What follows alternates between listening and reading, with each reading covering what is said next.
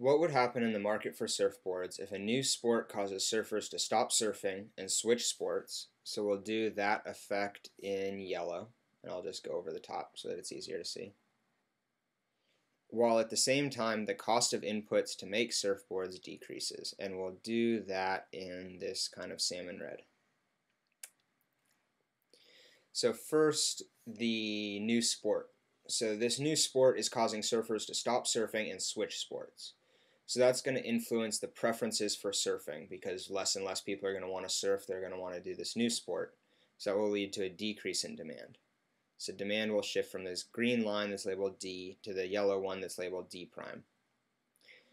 And now all that we need to do is go and figure out this red one. So while at the same time the cost of inputs to make surfboards decreases. So what's going to go ahead and happen here is that it's going to be less costly to make surfboards because the inputs are less costly. So supply is going to go ahead and increase.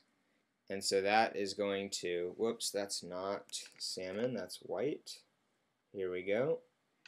So that will cause supply to increase from this green line labeled S to the red one labeled S prime.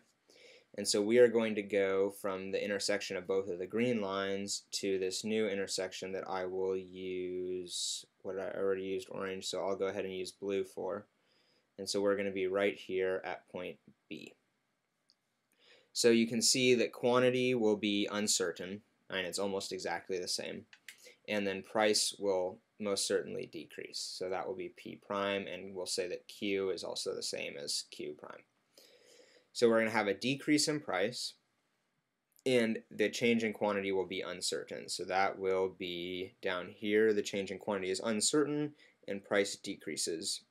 And again, that was due to a decrease in demand and an increase in supply.